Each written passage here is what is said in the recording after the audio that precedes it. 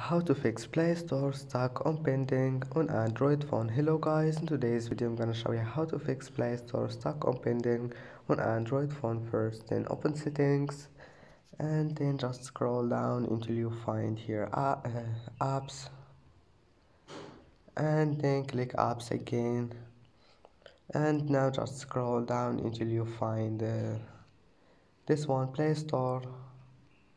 Wait.